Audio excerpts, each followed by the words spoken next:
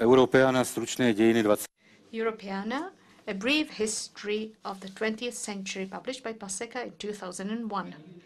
Young people said that racism was a result of the old world and that it was necessary to rethink the world, and televisions and refrigerators were less important than love and happiness, and they did not want their parents to tell them what they had to study and to forbid them to smoke and have sexual intercourse and wear long hair, etc.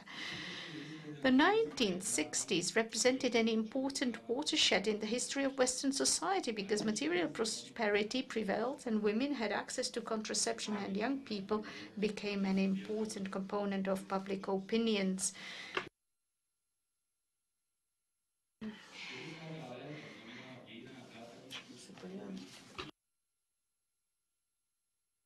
And young people became an important component of public opinion, and in time older citizens started to engage in sport and dress in young fashions and have sexual intercourse in various ways and voice novel and informal ideas. When someone was not young in spirit, they belonged to the old world, and sociologists said that the bourgeois society was extinct and had been replaced in a new form of society that they called adolescent, and that they said that it indicated a radical change in the evolution of Western society and that it was necessary to reflect on this.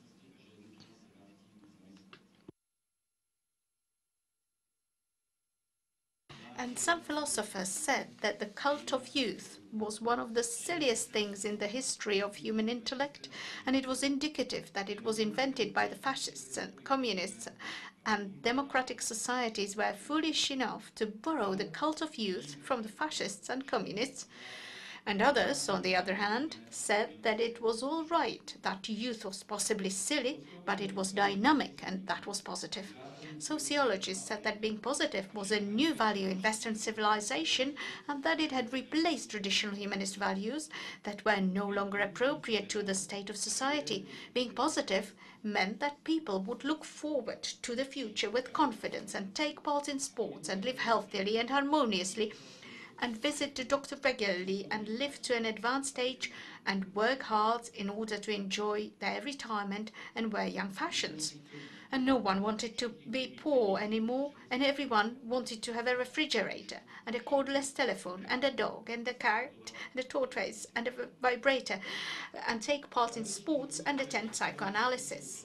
Catholic philosophers said it was the fault of Protestants because they emphasized the importance of material success and God helps those who help themselves, whereas Catholics believed more in whom God loveth, he chastised.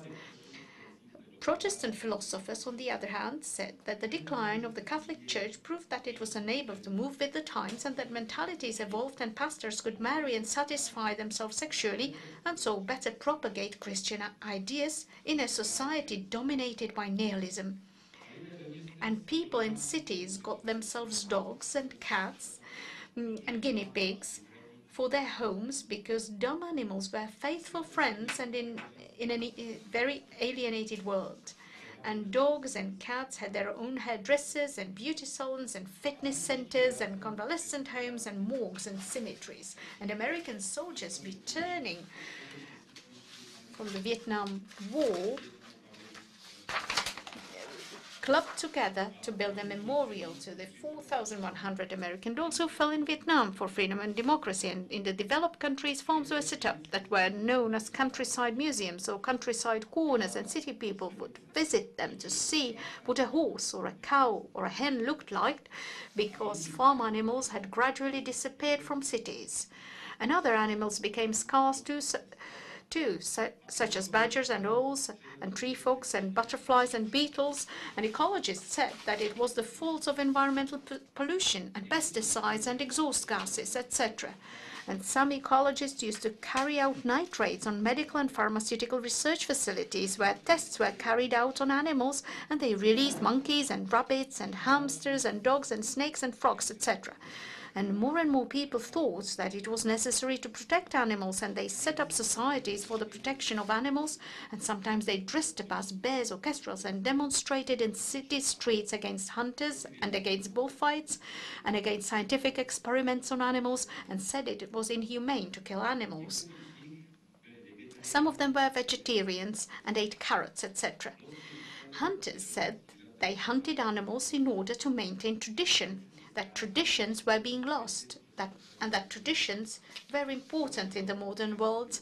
And every year some hunter killed another hunter instead of a wild boar by mistake, and the other hunters clubbed together and bought his widow a new washing machine or something similarly useful for the home.